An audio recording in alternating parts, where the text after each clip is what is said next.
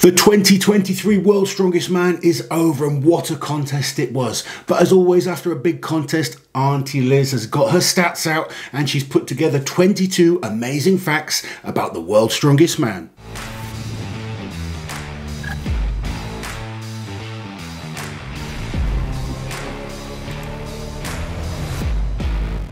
Auntie Liz, why only 22? Because I couldn't think of a 23rd. It's as simple as that. Well, you guys watching, put your own one in the comments below. Let us know any other facts that you come up with. But let's take a look at what Auntie Liz has got for us. So this year, Mitch Hooper became the first athlete to win 4 events in a 6-event World's Strongest Man final. So of course, when they first started, there were no heats and finals. But then when they introduced the heats, they had much longer final formats still, didn't they? They did indeed. I mean, when you go back to the original World's Strongest Man, it was just a 10-event final. Then World's Strongest Man has done a variety of event numbers from 8 down to 5, I think. 5 in 2019 final, that's right, yeah. But for the since about 2010, it tends to have been 6 events in the final. For the 11th straight year, we had 3 different nations represented on the podium at World's Strongest Man. Obviously, Canada, the UK, and Ukraine. So in the bus pool this year, we had 2 athletes tie for second place on a timed event. It was Tom Stockman and Evan Singleton, both finishing in 32.27 seconds. But this is not the first time we have had a tie on a timed event at the World's Strongest Man. And the last time was in 2009 when Travis Ortmeyer and Brian Shaw tied on the plane pool. Yeah, it's not something we see very often, but we did find out. There's actually a few people on our live pointed us in the direction of this one. Back in 2009, we had 2 guys tying on a plane pull as well. Crazy. This year's final was the first time we've seen 2 athletes from the nation of Ukraine represented in the final, being Alexei Novikov and Pavlo Kordiak. And when you think how many talented Ukrainian athletes are out there, we may see more in the future. And also, it's the first time we've seen a representation from New Zealand in Matthew Ragg, the first time they've been represented in the final of Worlds as well. This was the 9th attempt at a three-peat in World's Strongest Man history, and for the 5th consecutive time, it did not result in success. So Pudzianowski tried for it in 2004, Pudzianowski had tried for it again in 2009, Zydrunas was going for the three-peat in 2011, Brian Shaw was going for it in 2017, and of course Tom Stockman was trying for it in 2023. So we are still only having 2 athletes that have done 3 in a row, Magnus Ver Magnusson and obviously Bill Kazmaier. So since 2017, the USA have had 3 athletes in every single final. This year's athletes, obviously, the great Brian Shaw, Trey Mitchell, and Evan Singleton. This is Canada's first ever victory at the World's Strongest Man, and Canada now becomes the 13th country with a World's Strongest Man champion.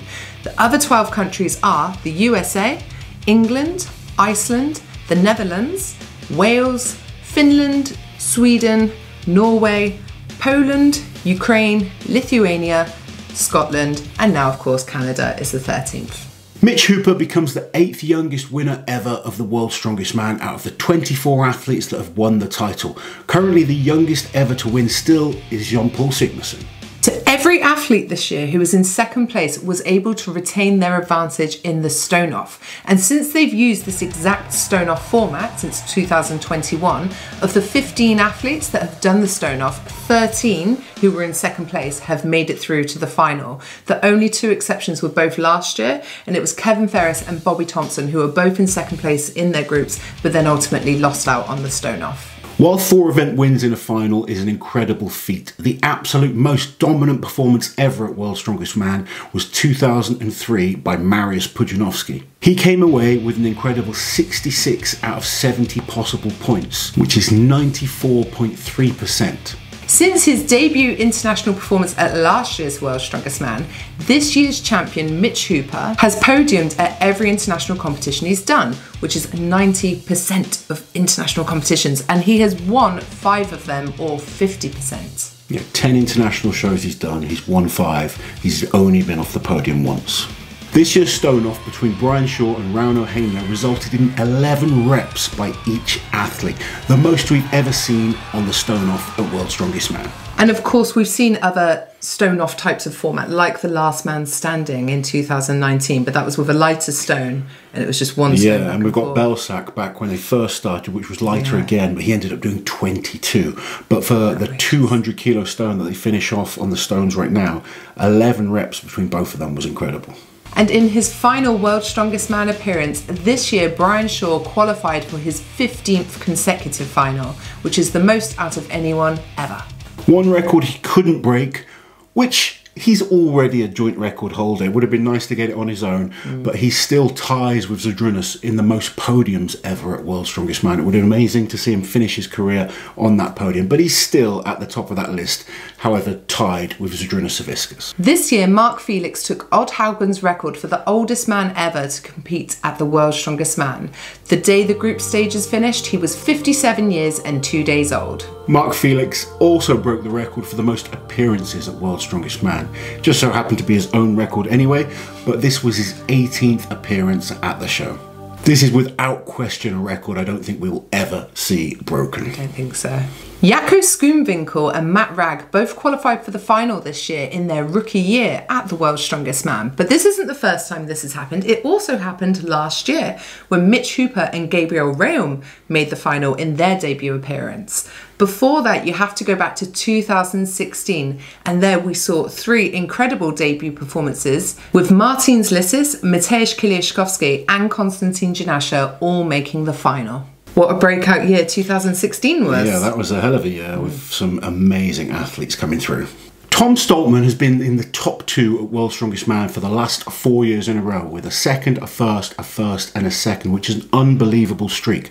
But the longest streak ever for top 2 performances is by Zydrunas Savickas. From 2009 to 2015, he was always in the top 2 at World's Strongest Man.